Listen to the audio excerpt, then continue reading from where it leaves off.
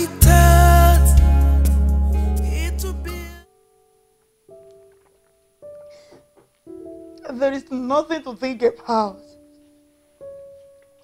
I can't do it. The hurt, the pain, the risk. Oh, the insult. No way. I can't do it. No, what if there is complication? What if I die? Sharon, come on.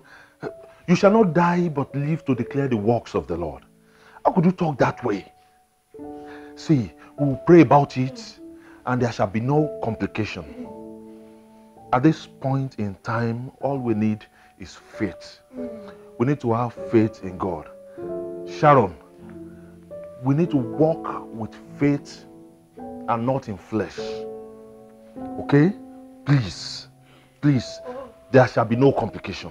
I'm happy you have the faith. So why can't we use the same faith to tell God to preserve this baby for us?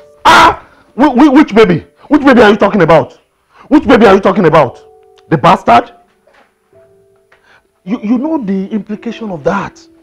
You know the implication of keeping a bastard in a family. Sharon, what God is trying to tell us is a point. It means that our time has come.